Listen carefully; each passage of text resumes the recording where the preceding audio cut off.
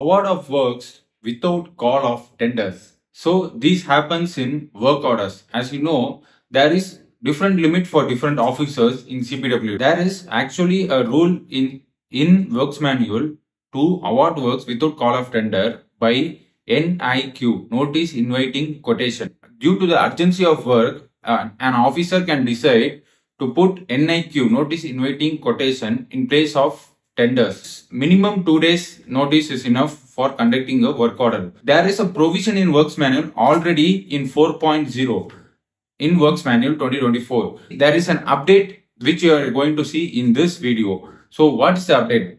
Already there are 5 points as listed here. The 6th point, they have given addition provision. What is the additional provision is, there is a limit for them.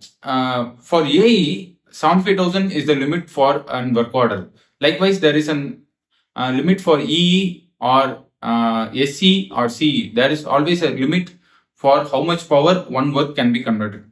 But there is also another limit for which an officer can place work orders in an annual financial year. That is, for per year, an AE or a subdivisional office can conduct work order up to 15 lakhs. It should not be greater than 15 lakhs. Note, if an officer is placing a work order without calling tender, he has to give a proper reason for that.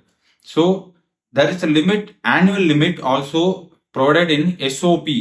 SOP means Standard Operating Procedure. In it, there is a limit, annual limit for each and every officers to award works without call of tenders. So what is that existing limit? You have to know this before going to the update.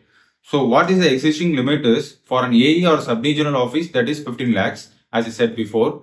For EE, that is division office, including all subdivision office, his limit is 100 lakhs. So next, what about SE? SE has a power up to 300 lakhs, including all subdivision and division activities.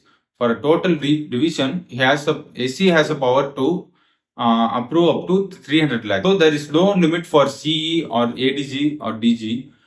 For this urgency of work. So this is already a provision. So what is the new update? On September 5th, they released a circular updating this provision. That is 6th point. The 6th point states that each offices, it may be subdivision office or division office, whichever office, they have to note down all the work order details. They have to ensure that annual limit should not be crossed. So this practice is already there in divisions or subdivision, but they are insisting us to take care that the annual limit is not crossed. Hence, they have to maintain a proper paperwork.